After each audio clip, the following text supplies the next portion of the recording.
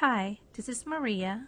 Today we will learn how to construct the circumcenter of a triangle using a TI-Nspire calculator. First, you need to open a geometry window. Press the Home key button on your screen. Then select number 1, New Document, and then select number 3, Geometry.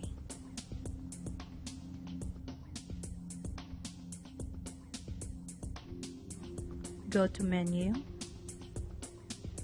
Then select number 5, Shapes, and number 2, Triangle.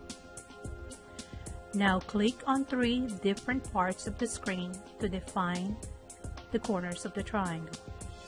Press Enter at each point.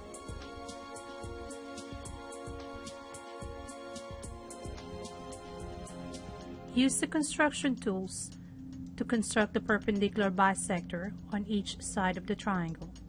Go to Menu again. Press number 7, Construction, and number 3, Perpendicular Bisector. Move the pointer on one side of the triangle, and once the word side appear on the screen, press Enter. Repeat this step on the remaining 2 sides.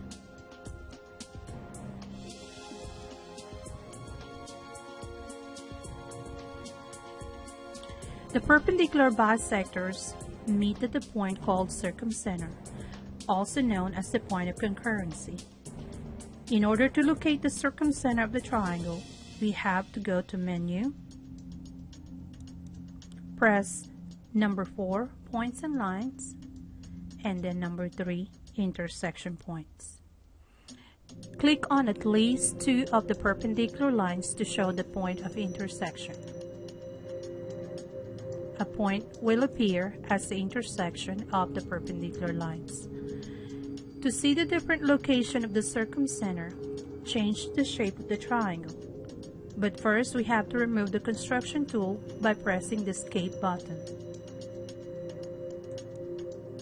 Then hover the pointer on one vertex and you will see an open hand. Hold down the left click of the mouse, then the hand will grab the point and move around to change the shape of the triangle.